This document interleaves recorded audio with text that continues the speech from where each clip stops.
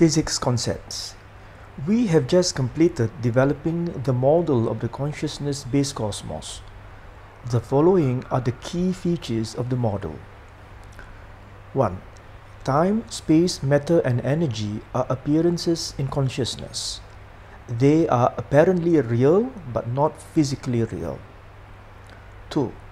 Space is infinite and continuous. 3. Space is perpetually recreated. 4. Each recreation of space is instantaneous. 5. Time is discrete.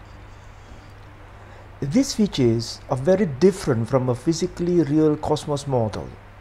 They have huge implications on how the model conceptualizes and defines some of the basic physical quantities such as distance, time, velocity, and mass.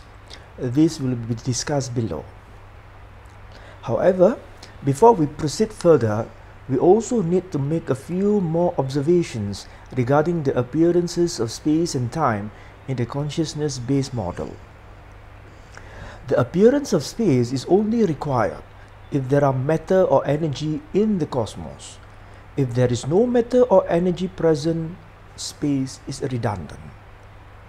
The appearance of time is only required if there is an apparent change in the cosmos. If there is no change, time is redundant. Motion and velocity. To illustrate how the model conceptualizes motion, let's consider a simple case of a particle P moving from point A to point B. The distance between A and B is d and the time taken is t. What is the velocity v of the particle? For this simple motion to happen in the model, there must be at least two appearances of the cosmos. Let's call them C1 and C2. C1 will appear instantaneously with P at A, followed by the instantaneous appearance of C2 with P at B. Note that even though P has apparently changed position from A to B, there is no real movement of P. What happened is there is an instantaneous change in the position from A to B with the appearances of C1 followed by C2. What then is the distance traveled by P? It can be interpreted in two ways. Real distance is equal to 0 because there is no real motion. Apparent distance is equal to small t. In a similar way, the apparent time taken for this change in P's position from A to B can also be viewed in two ways. Real time is equal to 0 since the creation of the cosmos in both instances is instantaneous. Apparent time equal to small t. Thus, the velocity of P can be calculated in four different ways. Real distance divided by real time. 0 divided by 0, this is undefined. Real distance divided by apparent time. 0 divided by small t, which is equal to 0. Apparent distance divided by real time. Small d divided by 0, this is infinity. And lastly, apparent distance divided by apparent time. This is equal to small v. What this implies is the velocity of any apparently moving particle is actually undefined and can take on a value ranging from 0 to infinity. It can be given any arbitrary value depending on whatever arbitrary values that is given to the apparent distance as well as the apparent time of the motion. So the next logical question to ask is, does the model necessitates a maximum limit to the velocity? The answer is it does. There is a need to impose a maximum velocity to prevent ambiguity in position and velocity of particles. This is explained as follows. Let's consider for the moment there is a maximum speed, small c, for a particle q which travels from point C to point D. If there is no limit to the velocity, then the motion from C to D can also be achieved by q traveling to and fro between C and D with a velocities of 3c, 5c, 7c, and so on. This will of course create ambiguities as to what actually happens to the particle. When a maximum is imposed on the velocity, it means that between two subsequent appearances of the cosmos, there is a minimum on the apparent time and there is a maximum on the apparent distance in a motion of a particle. What are these values? They are quite arbitrary, perhaps Planck's time and Planck's length.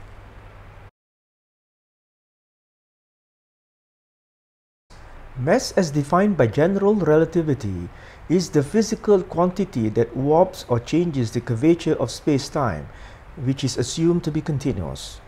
In the consciousness-based model, space is continuous, but time is quantized. So as far as the model is concerned, there is a need to modify general relativity equation by quantizing the time. Can this be done with the current knowledge in mathematics? As far as the author understands, there are two main branches in mathematics, continuous and discrete.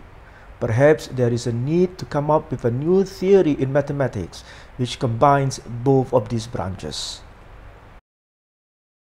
Quantum mechanics. Many of the controversies and difficulties encountered in quantum mechanics can be traced to two issues: the role of consciousness and the continuous discrete duality. Consciousness is considered a secondary byproduct of a physically real world. How insentient physical processes can give rise to subjective consciousness remains an issue that cannot be explained. It is therefore not surprising that when consciousness becomes a factor, for example in the collapse of the wave function, it is regarded as an anomaly. Such is not the case for the consciousness-based model. Collapse of the wave function by consciousness is a non-issue. Consciousness is regarded in the model as primary. Indeed, it is the source of the entire appearance of the cosmos.